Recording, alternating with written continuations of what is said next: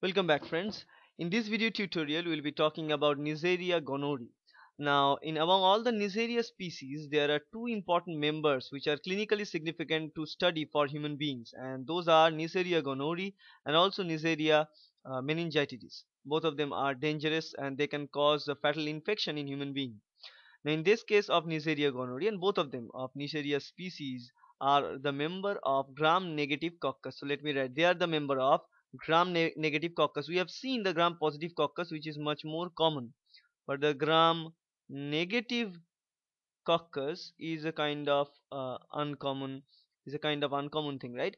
Gram positive coccus, as you can see, staphylococcus, streptococcus is very common, but gram negative coccus is rare. Now in this case of gram negative coccus, Neisseria gonorrhoeae is an example.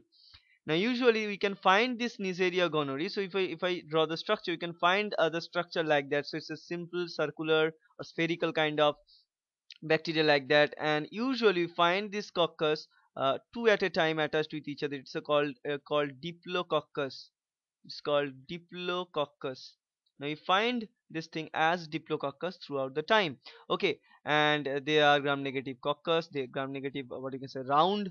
So the shape is round or spherical, whatever. So you can see as the shape is round, right?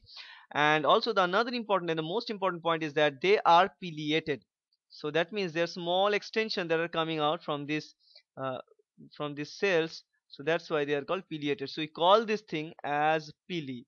So we call this thing as pili, right? So they are pileated now. Okay, and they are non-encapsulated, so there is no capsule there, but still they are having the pili, and they are also non-motile. So they are non-motile, so they won't move from one place to another place. So they are non-motile. Okay, so these are the important features about the Neisseria species, and especially about the Neisseria gonorrhoeae. And the important thing is that this pili that they're currently possessing, that pili is helping them in their virulence factor, or achieving the pathogenicity inside the host tissue, right? And also this kind of bacteria, they usually present with they attach with each other to make this kind of uh, diplococcus structure. So usually when you look at we take up the solution culture and look under the microscope, we are going to find this kind. So if we are looking at this, so two gonorrhea will attach with one another, and they're kind of slimy layer outside like that.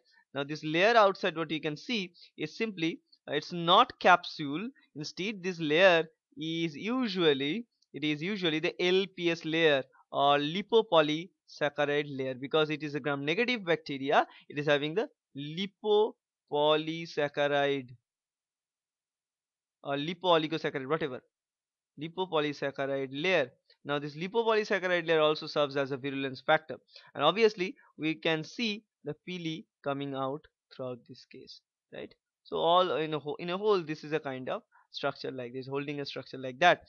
Now this Neisseria gonorrhoeae can cause severe infections in the genitals of male and female, and also it can cause infections in newborn from the infective mother, right? So we are going to see in the future videos how they cause infection, what are the infections, and obviously we'll be looking the pathogenicity skill.